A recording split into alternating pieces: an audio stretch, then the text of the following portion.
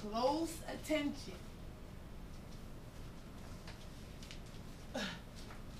You know, you don't have to jump in it, but you know me.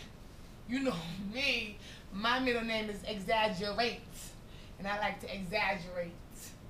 That's what I do. Okay? That's what I do. I don't know what you do, but my middle name is Exaggerate. Now, what that look like to you? What that look like to you, ladies? What?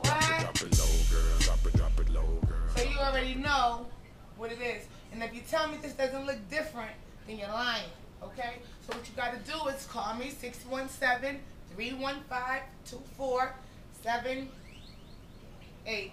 Okay? And I got you. I got your penny reshaper, and I'm going to help you out.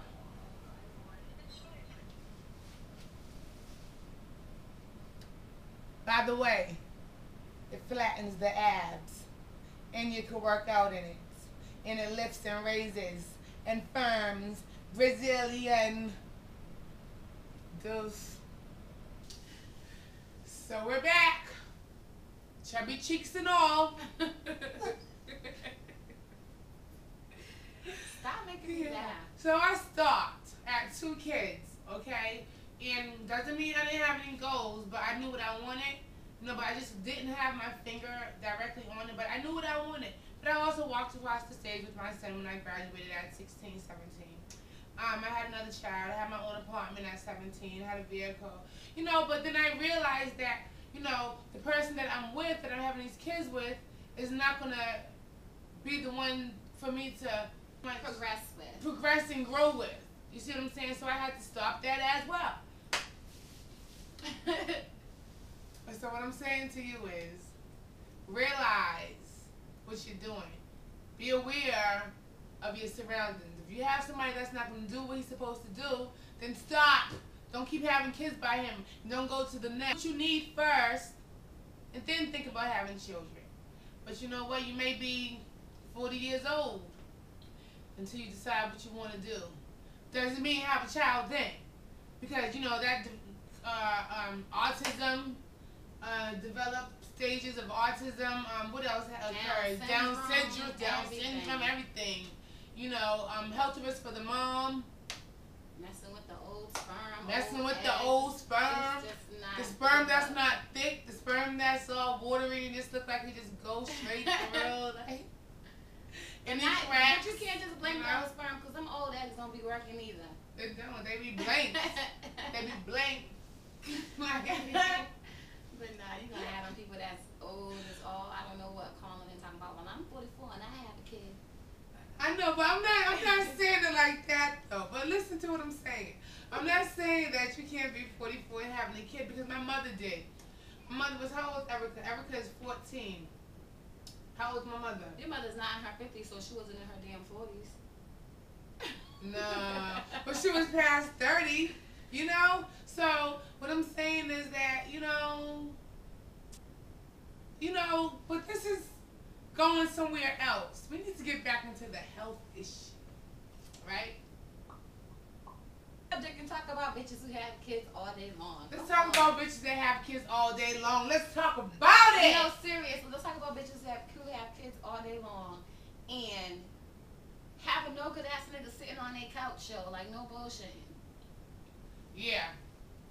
Or bitches who be collecting SSI and all their kids got SSI now because I don't think they can collect both. Oh. So let's talk about all the bitches who be having kid after kid, half their kids on SSI, and you got this no good dude sitting on your broke down couch. I mean, he ain't trying to help you. You know, y'all all sitting on the same broke couch. No legs. Or, you know, y'all don't have a bedroom. Y'all don't got a bedroom set or something, so y'all all sleeping on the living room. You, your kids, everyone sleeping on the couch, somebody sleeping on the floor. You know, what's the dude in your house for? That's all. My thing is, if you was not going to grow with me, what's the sense? Like, I could do bad by myself. That's my point. All day long. I could do bad by myself. There's no need to sit there and have dead weight lingering around. If I have 2 kids, ain't no need for me to have a third one if I ain't push it out. That's right. You know what I'm saying? Like, if I ain't push it out, ain't no need for a third individual in my establishment. Like, seriously. Like, there would be no way, if a dude can't do for me and mine, what are you here for?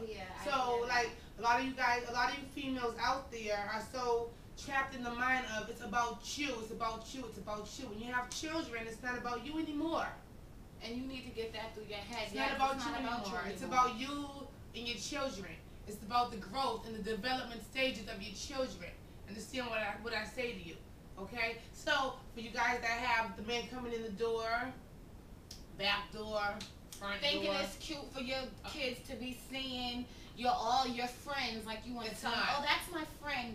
No, it's not cute at all. Oh, no, it's not cute. Kids walking around like, oh, my mommy has a lot of friends.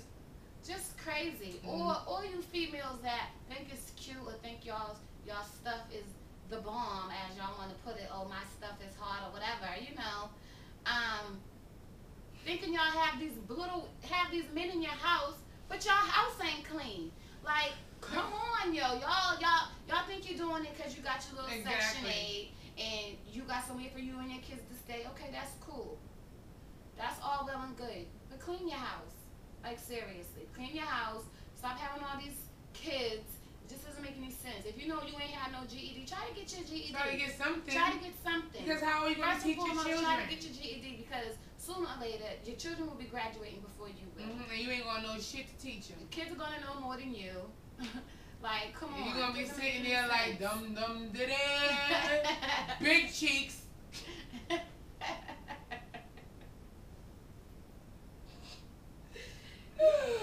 What the hell? It's a gloomy day out, okay?